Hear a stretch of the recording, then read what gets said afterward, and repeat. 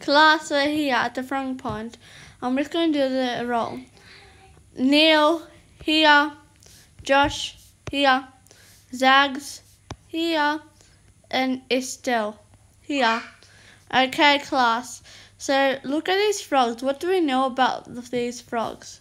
Mr. Twisty, I know. They're amphibians. Yep, that's correct. What else? They live in water. Yeah, that's correct. What else do we know about it?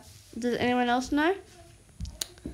They live in frog ponds and they live in water. Yep. How about what do they eat? Mr. I know. They eat fleas.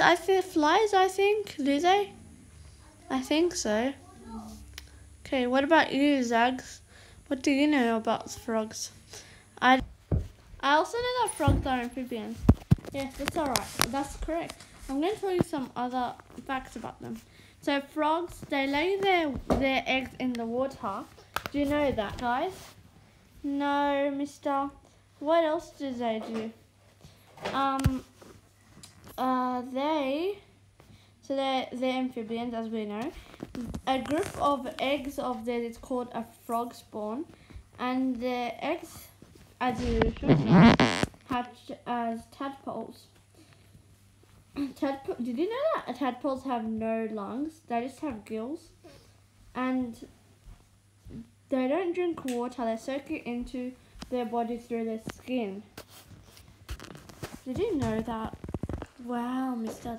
Twisty, that is so interesting. What else? What else?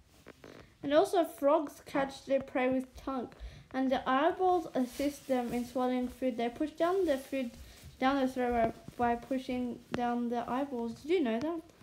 Wow, that's so cool. Imagine we did that. That would be so fun. And their core is called a croak. And you know that frogs can hibernate in extreme conditions? Wow. Mr. Twisty, we've learnt so much. Yeah, so did I. Me too. That's glad. So that means that this field trip was very useful for you guys. That is good. We should do some other field trips too for science again. Yes, Mr. Twisty. That is right.